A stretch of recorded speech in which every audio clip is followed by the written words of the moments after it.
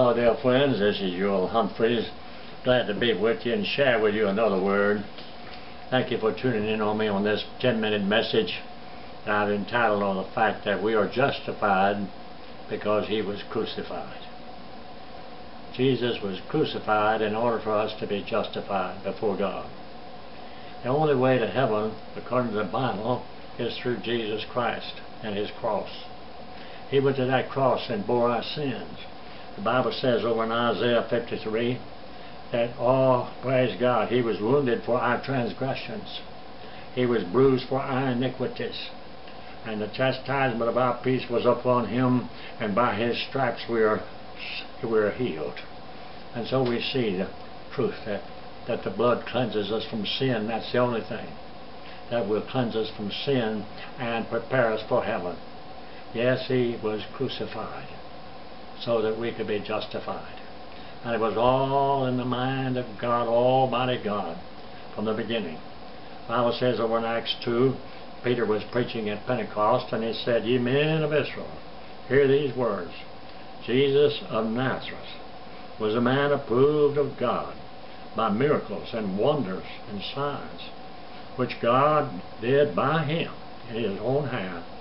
And you yourselves also know that He, being delivered by the determined counsel and foreknowledge of God, you have taken with wicked hands and have slain Him.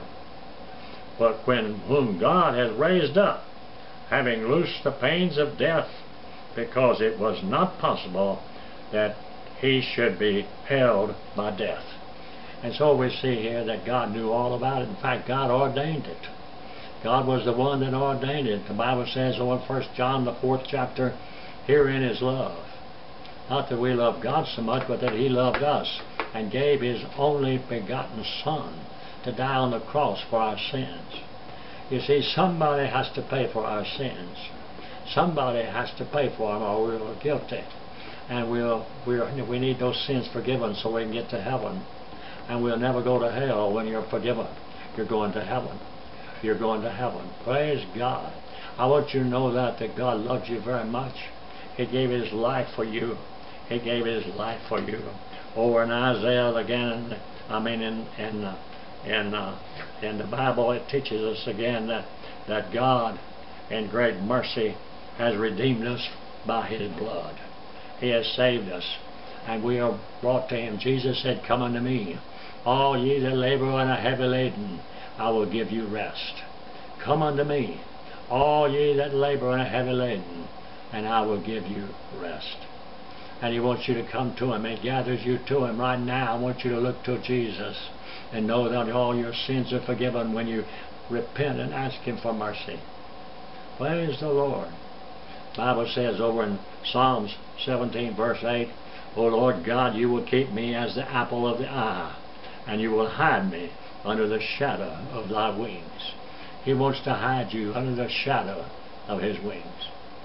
I was reading a little while ago about an article about a lady that had some chickens, and she went out in the storm. That storm had come up, and the rain began to fall and the wind blowing heavy, and so she wanted to be sure chickens were all in the chicken house there safe. And she went in, and as she looked in, she said she saw this mother hen who had several little chickens, little chicks, you know, and she was over in the corner of that and had her wings out, and 4 or 5 of those little chickens were under her wings. That mother hen offered her wings for safety. And God Almighty says in Psalms, the Word of God, in several other places, He says He will hide us under the shadow of His wings. God bless you. He loves you, and He calls you to come to Him in a time of storm. I may be talking to somebody right now, and you are facing a time of storm in your life, and you're troubled and trials. But I want you to look to God, who is bigger than everything and anything. And He loves you enough that He says, "Come to me, because I went through those things, and I'll bring you through them. And I'll never leave you. We're going to make it together in the name of Jesus." Oh, praise God. Call on the name of the Lord. Be sure you know that your sins are forgiven. Ask Him to forgive you in a prayer like this, something like this. Say, "Dear God, please forgive me.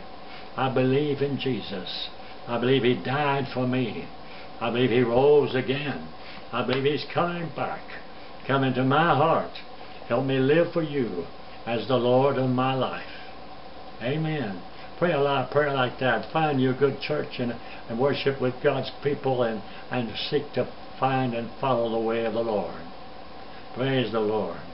Jesus was crucified. Oh, what a price He paid for your sins and mine, that we might be redeemed forever. The Bible says in Matthew 26, He was nailed to the cross. Then they did spit in His face, and they hit Him with the palms of their hands, and they smote Him. And they said unto Him, If You be the Christ of God, why don't You come down from that cross? Oh, praise God, how He suffered. How He suffered. And they beat Him, and they nailed Him to the cross and spit upon Him. Oh, how they did mock Him. And said, If You are the Christ, come down from that cross. He could have come down. He was the Holy Son of God.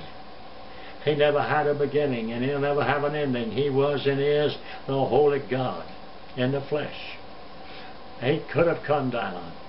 But if He had come down from that cross, you and I would have never been able to go up to heaven. The only way we could go up to heaven is for Him to stay on that cross. Oh, praise God, and He did it because He loved you. Oh, praise God. If this isn't love, then the ocean is dry. Oh, there's no stars in the sky, and the sparrow can't fly. Oh, my dear friends, He loves you so much. And He came out of that tomb, and He lives to bless you today and guide you today and give you strength and hope and help. Over in 2 Corinthians, the 5th chapter, it says this, All things are of God, from whom He gave Himself to Jesus Christ. Through Jesus Christ has given to you the ministry of reconciliation.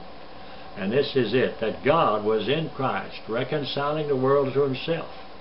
That was God in Christ on that cross, not imputing their sins unto them, and hath given us the word of reconciliation. Now then, we are ambassadors for Christ. We beseech you as God did beseech you by us. We pray, be reconciled to God. For He has made Him, Jesus, to be sin, He who knew no sin, so that we might become the righteousness of God in Him. Now, dear friends, that is love. That love, God loved you so much. Oh, He loved you so much, He gave Himself for you. And now He lives. He came out of that tomb. He's alive. And He's coming back. And He's coming back for you if you believe in Him. And you'll be with Him forever. Oh, God, all your sins forgiven and all your problems solved. You're going to be with Him. You're going to be with Him. Oh, how much He loved you. We went to that cross. He suffered and died and rose again from a barred tomb. If that isn't love, then the ocean is dry, and there's no stars in the sky, and the sparrow can't fly. If that isn't love, then heaven's a myth, and there's no feeling like this. If that isn't love, I want to tell you, dear friends, that is love. Love that reaches down, love that reaches out, love that will win. God bless you. Give your heart to Him as best you can, and try to walk by faith and love the Lord, and let Him be your strength today, your hope and help forever. God bless you in the name of Jesus. Remember, we are justified because He was crucified. Amen and amen.